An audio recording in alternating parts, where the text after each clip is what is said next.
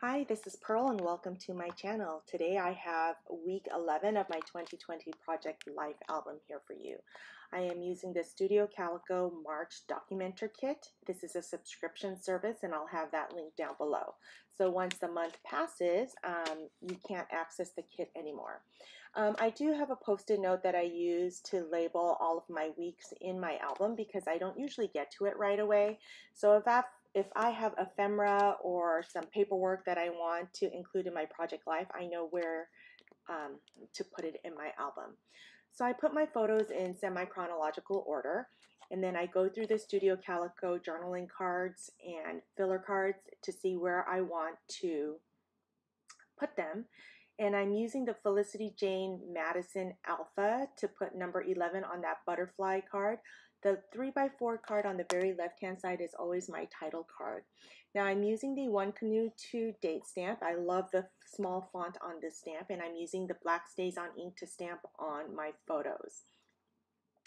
Now I'm going through and looking through my kit and I'm trying to count how many letters can fit across a photo. And this photo is of my dad and my daughter.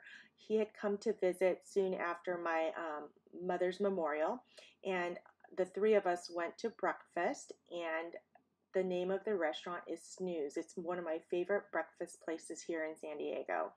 And they have the best French toast. It's called OMG French toast. So my dad had it for the first time that day. Doesn't he look great? He's such a young 75. So active too. Now here's a picture of my daughter that I took, and it's of her doing a chin stand, and this is during her private lesson. And I just wanted to take a picture of that, and it's a screenshot from the video that I record for her private lesson. And I'm just amazed at how well she does. I mean, for 5 years old, I'm amazed, but I'm not a dancer, so I don't know what to compare it to. So I used the label from the from the Studio Calico kit to just document chin stand. Now on this journaling card, I wrote, Shireen scheduled for our family to receive a meal train 3 times a week. Shaw brought the first meal over, enough for 2 dinners. I'm so grateful for these friends.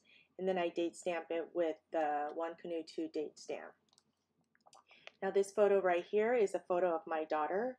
She decided all of a sudden that she wanted to get her ears pierced, and she's so determined and strong-headed that once she makes a decision, we went the next day.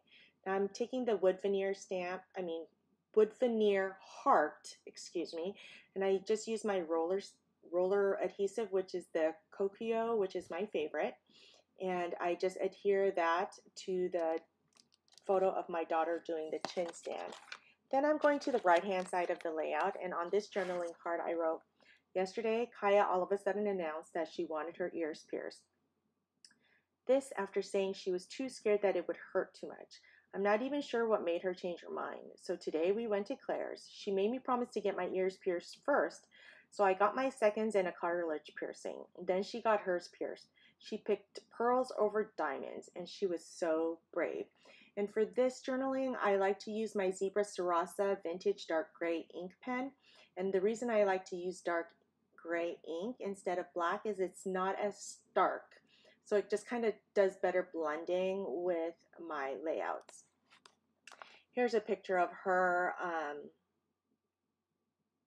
with a lollipop and a crown after she got that done.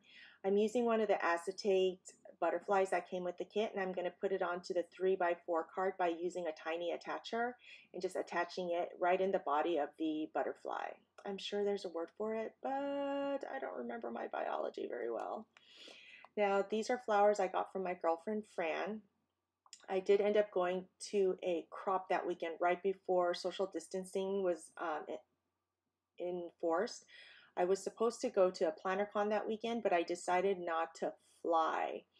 But I just went close to my house, well, an hour and a half away from my house. That way, if social distancing was mandated, which it was on that Sunday, then I would just come home.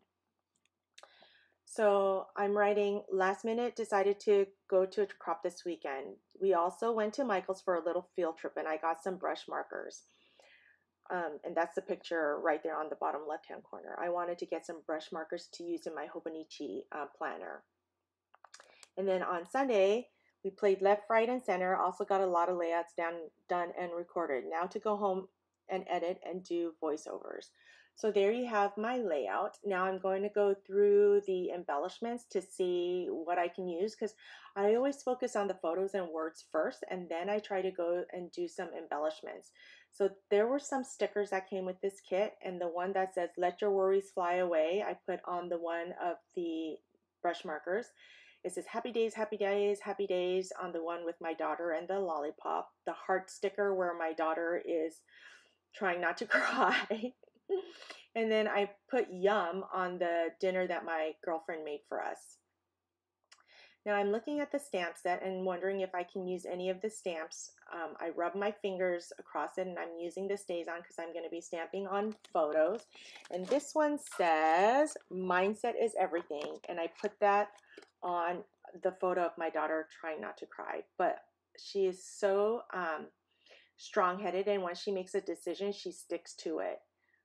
Hopefully this means that she won't give in to peer pressure, or negative peer pressure, I should say. I also take a butterfly, and I'm going to staple that onto that picture of my daughter and me. And I think that's it. Thank you so much for watching. If you enjoyed this video, please like and subscribe. And if you have any comments, please leave them down below, and I'll get back to you as soon as possible. Thanks for watching.